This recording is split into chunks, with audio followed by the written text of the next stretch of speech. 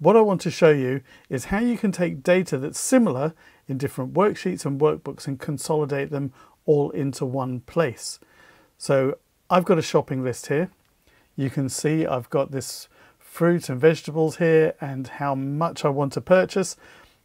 In another table over here on another sheet, I've got a similar list. It might have been created by someone else and we just want to consolidate them together. So that's how many they need. I've also got it in another workbook. So if I go to Window here, I've got a sheet here called Consolidate Data 2, and you'll see it's similar. Some of the products are the same, some aren't. They've got different quantities, and I want them all in one place and added together. So I'm going to show you how to do that and how you can link it as well, so that if it changes in a different spreadsheet or workbook, it updates here as well. Down at the bottom, I've got a sheet called Consolidated Data. Now, I don't have to put it on another sheet, but I'm going to. So I'm going to show you a few different ways of how this works. So what I need to do is go into Data over here on my ribbon. So I'm going to click on Consolidate, and up comes the dialog box. Up at the top is the function. So do you want to sum them all together? Do you want to get a count, average, the maximum or minimum, that's the highest and lowest, the product which multiplies them together, count the numbers, and you've got various statistic ones down here as well. So what I'm going to do is I'm going to choose that reference, and all I need to do is highlight the data. The select button here allows you to choose it from a different workbook that might not be open, but actually it does need to be open, so we're just going to do this a different way. So let's go and choose that first bit of data. So I'm going to click here on the spreadsheet Data 1. I'm going to highlight everything. I'm going to include the headers at the top here as well. I then click on Add by clicking on this plus button here, and it puts it into this references list that's going to appear here. I'm now going to go to Data 2. I'm going to highlight that. It's actually already highlighted it because it happens to be exactly the same amount of numbers as I had for the other spreadsheet. So let's just click on plus for that. To get the data from the other workbook, which has to be open, I'm going to go to Window because I've already got it open. Choose Consolidate Data 2, or whatever your spreadsheet is called, and I'm going to highlight it here. I'm going to add that. Now, I could link these, and I'm going to do that next time by clicking on here. I could use the labels in the top row. Yes, let's do that. It's the item and quantity. And I want to use the labels in the left column, and they do change. So let's click on that. And let's click on OK. And there you have it. It has missed out on the item label at the top there.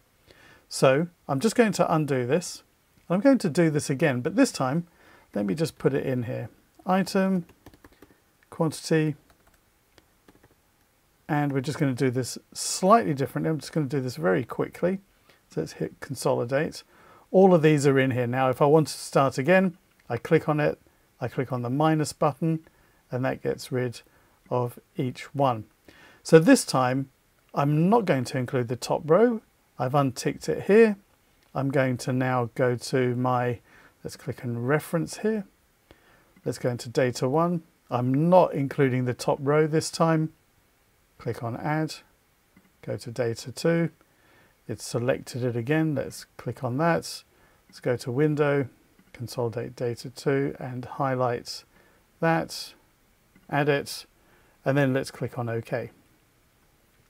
And you can see this time it's put it all in here, and you can see it's added it all together. So oranges, 50. Let's just see if that's correct. Data 1, it says 6.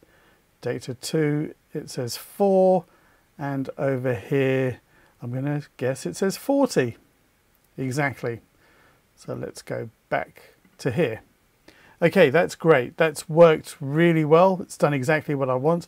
But if any of the data changes in any of the other cells, it doesn't update here. So it kind of is a snapshot of the data. Let's just add a new sheet here. Now I'm just going to put the headings across the top here. I'm going to do the same again, but this time I'm going to link it and you'll see the difference. So let's go to Consolidate. I'm going to quickly choose them. So let's remember that it's the left column. I may as well choose that first.